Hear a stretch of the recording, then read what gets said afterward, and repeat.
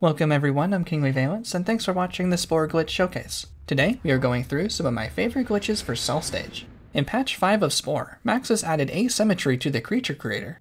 This is where, when we hold A on the keyboard, we can edit our creatures asymmetrically.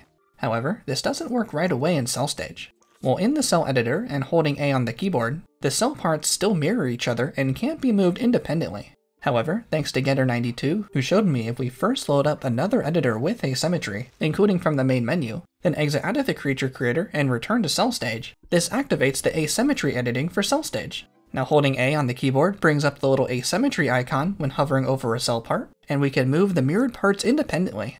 We can even sell just one of our spikes to have a single spike on one side, or be an omnivore with one carnivore and herbivore mouth on each side of the cell. Interestingly, the Cell Stage asymmetry needs to be activated each time we load up the game, but all we need to do is enter a creature editor and the cell asymmetry will work until we close the game. This next trick can make our cell swim incredibly fast. Here our cell is rocketing around the tide pool. We have 5 jet parts on our cell, which normally only gives us speed in small bursts. However, Savage Brick found if we call a mate just as the jet part gives us the speed boost, this will keep the boost going during the mating call. And if we keep calling a mate by pressing backspace on the keyboard, the boost will continue forever, giving us a continuous jet boost through the tide pool. There is a bit of timing, but we want to call a mate right when the jet part is about to activate. The jet gives a sudden speed boost, then our speed decreases over time. We want to call the mate right at the peak, as we appear to maintain whatever speed we are currently receiving from the jet as we call the mate.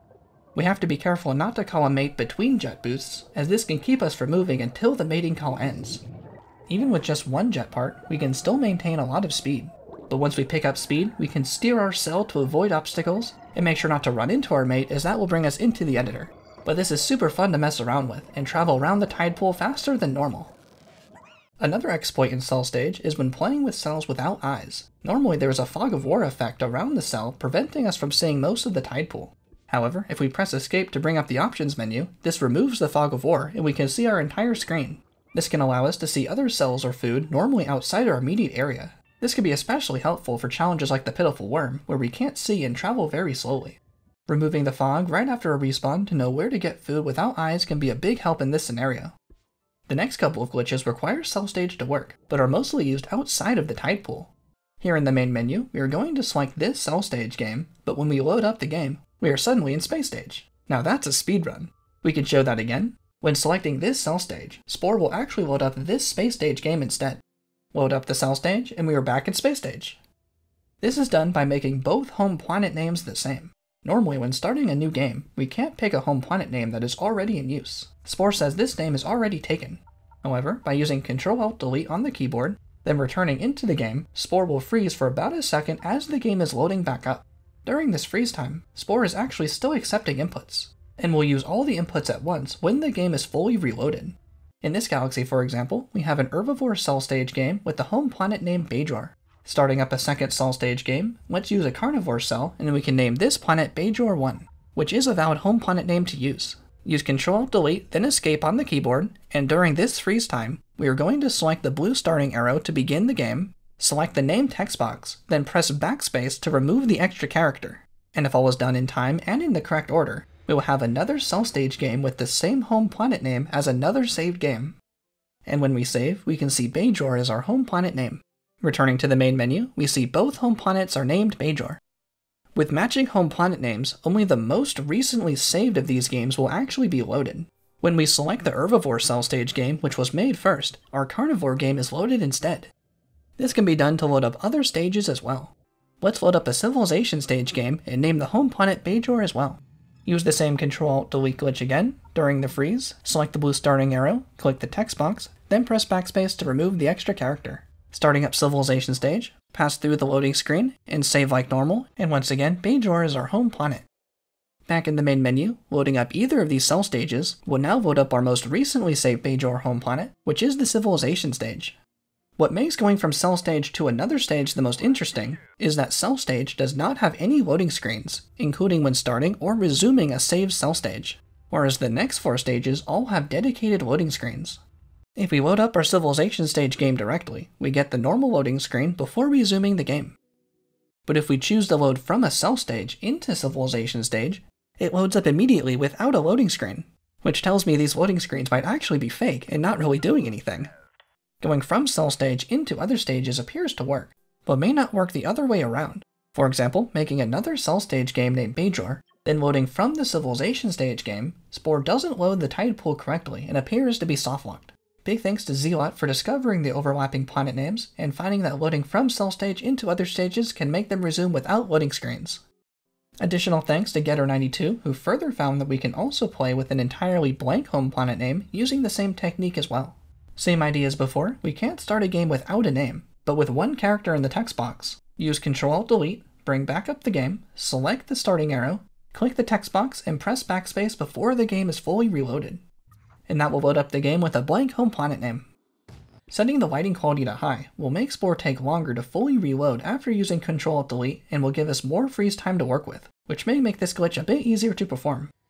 This next glitch also requires cell stage to work and allows us to get additional home planet starting locations in the galaxy. Normally when starting Spore with a brand new galaxy, we only get 6 new game starting locations. And when we begin a new game, save, then return to the main menu, a new 6th starting location appears. However, Savage Brick found we can get additional new game starting locations through an interesting saving glitch in cell stage.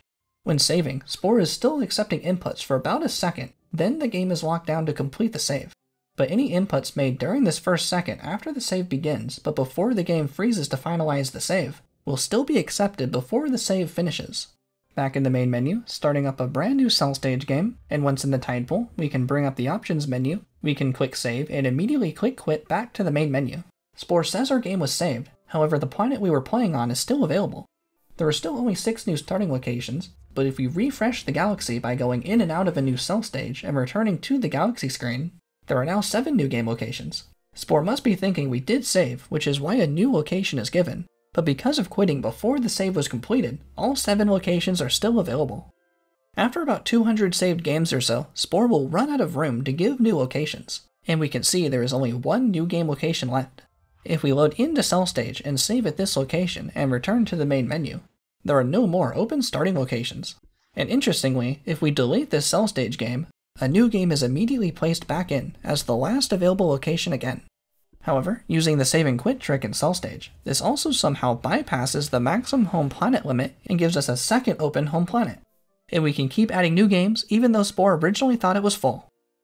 Finally, this last glitch brings us back into the tide pool and is partly a cell and creature stage glitch. Knowing that saving takes a full second after starting to finalize allows us to save in locations where it's not normally possible.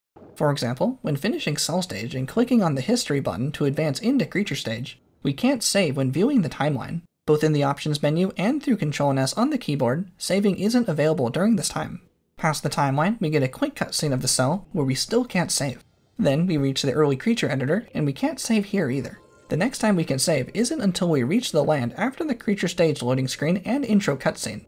However, Getter92 found if we begin the save at the end of cell stage, quickly enter and pass through the timeline and skip the cutscene, so the save actually takes place in the early creature editor, this causes some interesting results. We still can't quit from the editor, but if we pass through the editor and load into creature stage, quit without saving and return to the main menu, our game says we are already in creature stage, even though we only saved in the early creature editor before the creature stage loading screen. If we resume the game, we are in creature stage, except there are no other creatures present on the entire planet. Only our species and the other migration nests are present. This is a complete soft lock of the game, as there is no way to receive DNA points. But this is an extremely interesting glitch by saving in a location we aren't supposed to. We can still call a mate and change our creature to walk and fly around, but there is no one else here. We have the entire planet to ourselves. No need to wage war in civilization stage, we've already conquered the planet. And that's everything I wanted to show for some of my favorite glitches and exploits for Cell Stage. Let me know your favorite glitches for Cell Stage, and check out some other glitch showcases here. Thank you so much for watching, I'm King Xeilot, and I'll see you next time.